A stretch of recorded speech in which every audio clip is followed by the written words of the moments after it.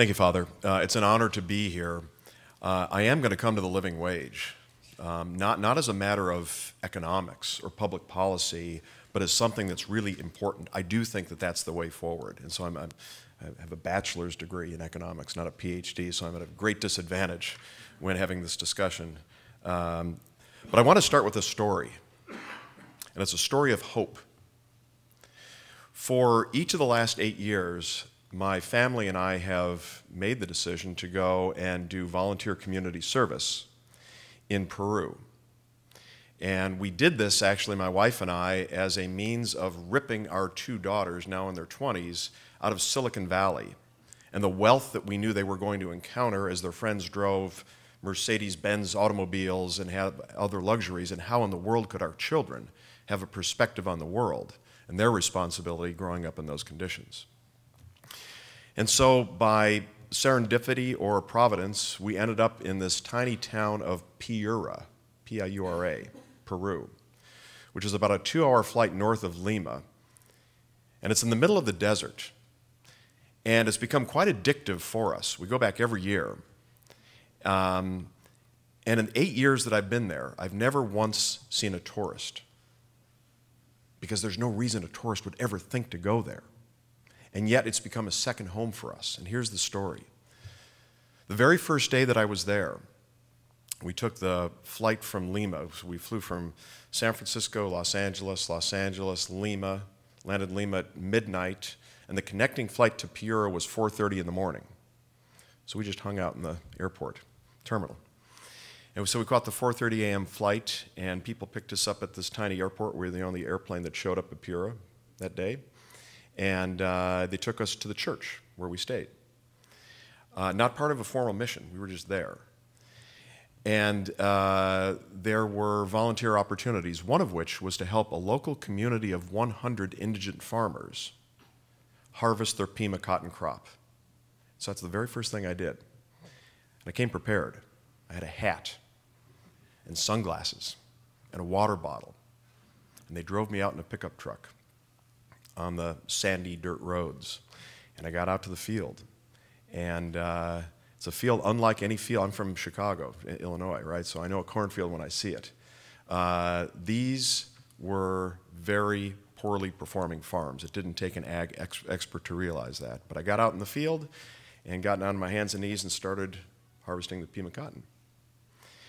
And I looked around the field, and there were these huge browned out spots, nothing growing. On the plants that I was harvesting, there were little red bugs that were eating the cotton and eating me and eating the poor farmers.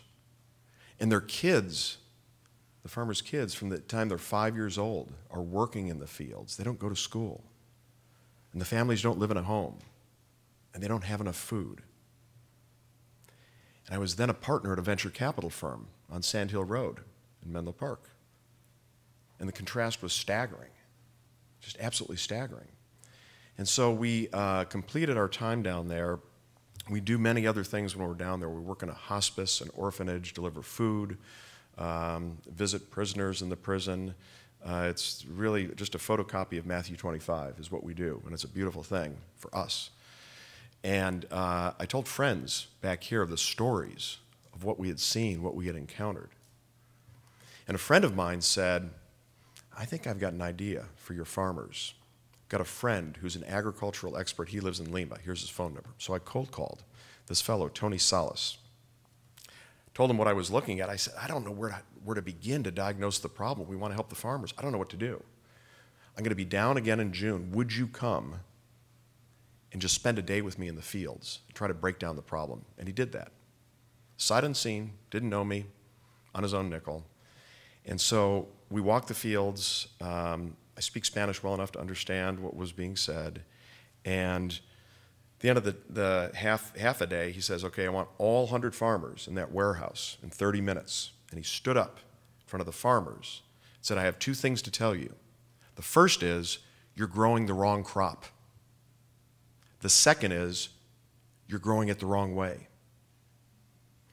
And so through a collaboration, we helped the farmers transition from Pima cotton to green beans. They had their first harvest in 4 months. We're on the equator. and that tripled their annual income. So my new best friend, Tony Salas, has a really catchy phrase, which is, when he talks about the poor, he says, they're poor, they're not stupid. And so that has been a transformational event in my life and the lives of our families, of my family. And I want to come back to some of the comments that were made earlier by His Eminence, who quoted from Evangelii Gaudium, and the phrase, the sentence in the exhortation that stays with me is, we must let the poor evangelize us. Father Thompson told us that St. Francis said, it is in the giving that we receive, or words like that. I'm now the president of the St. Vincent de Paul Society for San Mateo County. Our mission is homelessness and poverty. And here's the thing. Every year in San Mateo County, we take care of between 30 and 40,000 poor people in some form or fashion, not 24/7, some 24/7, some a lunch, some monthly care, 30 or 40,000 people. That's a lot of people. Notwithstanding that, our main mission as an organization is not to help the poor. That's a secondary objective. The mission of the St. Vincent de Paul Society is the spiritual growth and transformation of our volunteers through the person-to-person service of the poor. And so what I want to share with you is my belief that there is an eternal formula that's an immutable characteristic of creation, just like gravity and the speed of light, which is we grow in having a personal encounter with the poor. And I have felt that myself. So during and after my visits to Peru, when I do my work at St. Vincent de Paul, on the other side of the bay, there's a sense of fulfillment I've never had in my life. There's a sense of perspective I've not had in my life. And there's a sense of meaning and purpose in my life I don't get in my former day job. And I believe that that's an immutable characteristic of humanity, and we just have to go out and find it. So let me share with you now, that was a story of hope. 100 farmers, average family size 5 or 600 people lifted out of extreme poverty, just through an insight and a little bit of capital, not very much. It's not a matter of economics. It's not a matter of public policy. It's finding an opportunity. That's what it is. And so here's a story of despair. So that's a story of hope from the bottom of the pyramid, 6,000 miles away. Here's a story of despair from 40 miles away across the bay. Every day, we serve food. There's a soup kitchen. San Mateo, 50 North B Street. Come visit us. And what's happened in America, what's happened in Silicon Valley, what's happened in San Mateo is globalization, yes, has lifted a billion people, but it's also hollowed out the middle class in the United States of America. And so the people that we have show up there come from all walks of life. But the fact of the matter is there's not an opportunity, a meaningful opportunity to earn a living wage. And my point is a minimum wage is not a living wage because a minimum wage doesn't provide dignity. And we see that every day.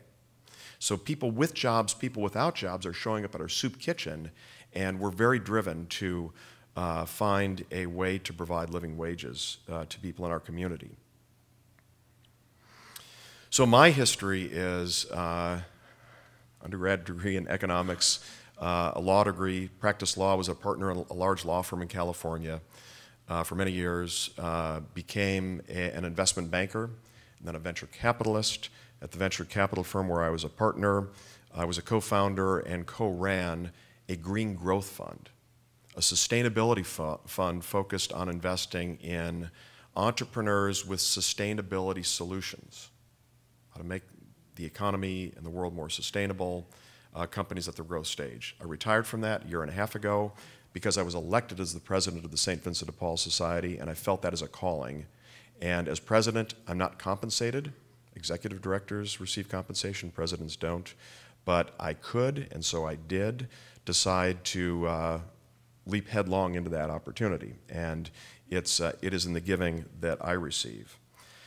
When I retired from my firm, the very first phone call I made was to my friend Tony Salas. Tony Salas is the fellow in Lima, Peru, who helped me and helped us figure out the problems with the poor farmers. And I called Tony and I said, you have to scale what you're doing, because Tony has come up with an innovative business model that will both create large returns for investors and lift people out of poverty. And it's this mixed model that I believe that Pope Francis is pointing us to. And it's called the impact economy. And Pope Francis had 2 seminars this summer in the Vatican. One focused on social enterprise, one focused on impact investing, and it's about a new flavor of capitalism. And so there's a third way, I believe. And so it's not the economists arguing with the public policy people, is capitalism bad or good? It's capitalism can have many different stripes and flavors. So let's go figure out the one that creates the incentive, the private market incentive, for increases in wealth and prosperity while taking care of others. And that's how I'm committing my life going forward. I believe it to my core, and I believe that's what Pope Francis is telling us. So when I called Tony Salas, I said in Espanol, dude, you've got to scale what you're doing. And so he got that, and here's what he does. He goes to poor rural communities, and he himself buys up tracts of land, 50, 70 hectares, 2.5 acres per hectare. Not from poor farmers. Poor farmers don't own 50 or 70 hectares. He's buying these from mid-tier farmers. And he's growing high-value specialty crops, organic bananas, red table grapes, cacao, chocolate, and things like that that are meant to create the highest yield and profit per hectare. He's very good at this. He's the former Undersecretary of Agriculture for Peru. He has his PhD in agricultural sciences from North Carolina State University, one of our best, and his MBA from Purdue University with an emphasis in food and agriculture, which is our best program in that category. So here's what he does. Now he's got this land that he owns, this farm. He goes to the surrounding community, to the indigent farmers who own 1 or 2 hectares, with the following proposition. I'm here to help. I don't want to buy your farm. In fact, never sell your farm. You sell your farm, you've got nothing.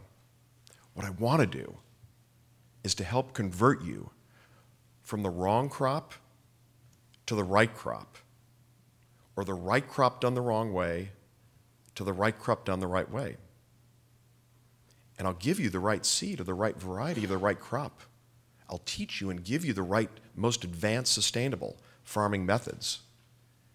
And I'll take your harvest and sell it side by side mine directly to an end user for a premium price, because you're growing the most valuable, highest quality product in its category in the world. What I ask for in return for my services that I'm giving you is 10% of your revenue going forward. By the way, you can leave anytime you want. No contract. Walk away if you want, anytime you want. For the 90% you keep, 90% of your revenue you keep, your annual income increases somewhere between 2x and 7x. Not 20 to 70%, a doubling or 7-fold increase in your annual income. And here's the opportunity, here's the driver of the opportunity to have an impact company, a company looking to create large profits for its investors, and in the case of Tony's company called SharedX, lift 12,000 people out of extreme poverty. That's the goal of the company. Both. Not one or the other, both. And that's a poster child, in my opinion, for the impact economy. So that is SharedX. SharedX is meant to stand for a shared exchange of capital, knowledge, and prosperity. I'm the chairman of the board. Tony asked me to do that. We're out raising money right now, and the thing I will tell you is the interest in the capital markets for impact ideas, impact investing, is huge and growing rapidly. This is not something that you'd read about in The Wealth of Nations, Adam Smith. It's counterintuitive. It doesn't. Adam Smith is, in our own selfish interest, we're here to maximize profits. But if you integrate the invisible hand of the free market, Adam Smith teaches us that, with what I would call free mercy through the invisible hand of the Holy Spirit, it is in the giving that we receive. If we bring those two together, I think we can make that happen. Let me tell you briefly a couple things we're doing at the St. Vincent de Paul Society in the category of the impact economy. The first is something that I've named the Catalyst Program, and the Catalyst Program is meant to expand the number of jobs for the marginalized paying a living wage. That's the goal of the program, and we do it by accelerating the success of impact companies. How do we do that? We have gone around Silicon Valley and spoken with a lot of venture capitalists and successful entrepreneurs with the following proposition. You serve as a member of the board of directors of 3 or 5 or 7 companies. Would you consider adding one more company to the mix? And not a semiconductor company, not a social networking company, maybe a food service company, or a silk screening business, or an outsourced box manufacturer. And what we want you to do is to adopt that company and will it to success using everything in your power. Your funding networks, your talent networks, your networks with potential customers, your ability to write a strategic plan. Instead of trying to create the next Facebook, or in addition to that, help one of these companies that provide blue-collar jobs. Here's the thing I want to tell you. It is the giving that we receive. To date, every single person I've made that pitch to has said, absolutely, I'll do that. Every single person. Why didn't somebody ask me before? It's what I do well. It's what I enjoy doing. I'd love to help create jobs. And the goal is to create those jobs not at a minimum wage. There's no dignity in that. At a living wage. So then we're going to companies in the community and saying, we have the thing that you need the most for your business to succeed. It's a world-class CEO mentor. We're going to give that mentor to you for free if you commit for some fraction of your workforce as you grow and succeed, that those jobs will go locally here to the marginalized at a living wage.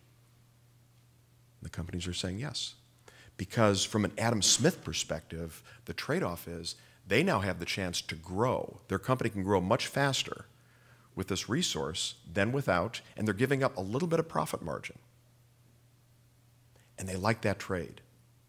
And so it's this kind of innovation, and there are other examples at St. Vincent de Paul, 2 or 3 other examples, where we are trying to propel forward and evangelize the impact economy as a third way.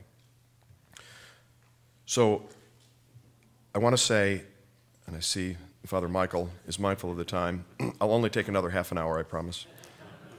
I think the way to think about capitalism is it's not one flavor, it's many flavors.